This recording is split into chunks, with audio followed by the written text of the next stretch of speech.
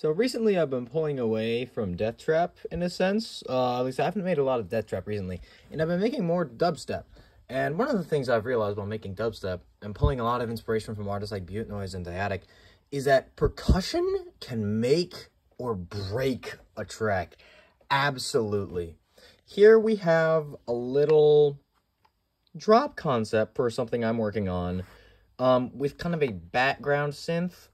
And I'm going to play you it with the background synth. Then I'm going to play you it with all of this percussion in it as well. And then you hopefully will be able to see or hear how much percussion makes a difference whenever it's added. So I'm just going to play this.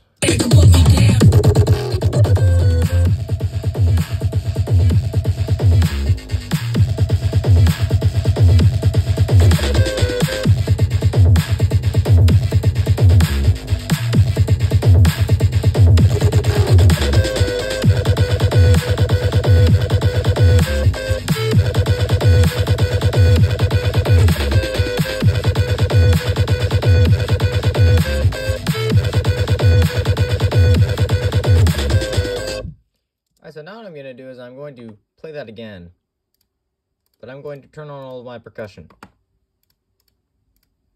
All of this stuff that I laid by hand. And one thing that I've also found really cool is processing percussion like this with a disperser, with an OTT, which for some reason is broken on my computer, cutting out the lows, and then soft clipping it with just a basic fruity soft clipper. And with the percussion in, it's really interesting because it starts to sound so much more full.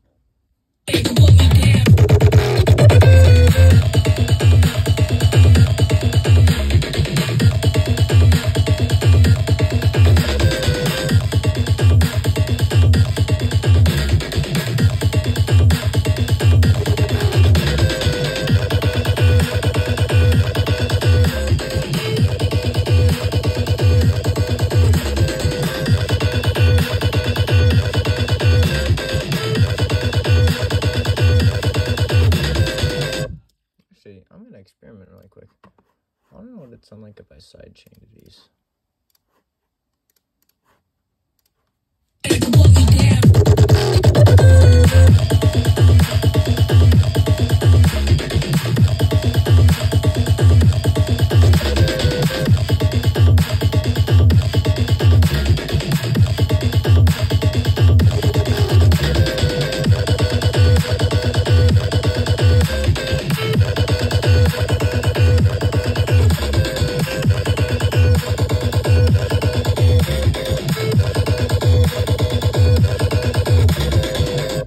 Yeah, there you have it. Add percussion to your tracks, people.